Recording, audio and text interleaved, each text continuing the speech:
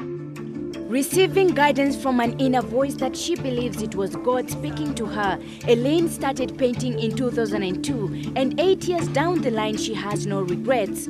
I was driving in my car, and I heard a voice from out of nowhere. And the voice said to me, you know, you could really be quite good at this. Why don't you take it more seriously? And then I realized I was talking with God. Basically, God told me that if I really tried, if I logged the hours, if I put in every day several hours painting, that I could be good and be a success at it. And I have been. And I mean, since I listened to that voice, my life has changed. I married a wonderful man. We have a wonderful daughter, and I paint every day. So it's just been great.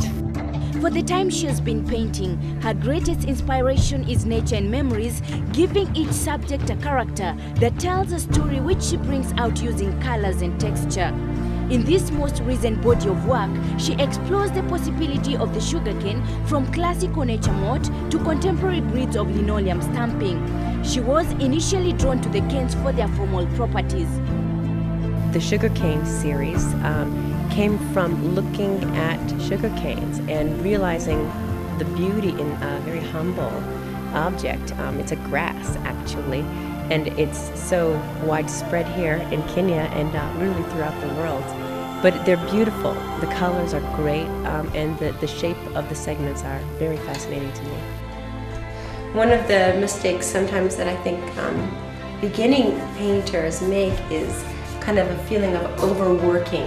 And I think when you've overworked a work of art too, it just takes some of the life out of it. You've just like sucked all the good juice, I think, out of what could have been a really pretty. Through her pieces, she brings out the cylindrical shapes and with the use of colors, the way the sun illuminates their segment forms, and further goes on to reveal spectrum of color from crimson to chartreuse and a rich ochre in the afternoon light. And finally, the canes ends when chopped into circles that swirl into spirals and reveal another mystery. Truly good food to the eyes, clearly showing that love of beauty is taste and the creation of beauty is art. There is beauty in everything. That this earth, that the world has something beautiful in something as simple as a blade of grass or as sweet as a stalk of sugarcane. So I want people to take notice of that. Being in the industry for quite a long time, she bears one wish, that art be taught to children at an early age so as to tap their talent in their formative stages. I have been talking with some folks about going into orphanages and going into primary schools and helping children develop an appreciation for art there. If you can, at an early age, see the fun in drawing and the beauty in making something nice for your wall, then you'll have that throughout your life. Elaine believes that if you accumulate the hours, you end up being good in art, bearing in mind that practice makes perfect. She has exhibited several times in the US, and this is her first exhibition in Nairobi.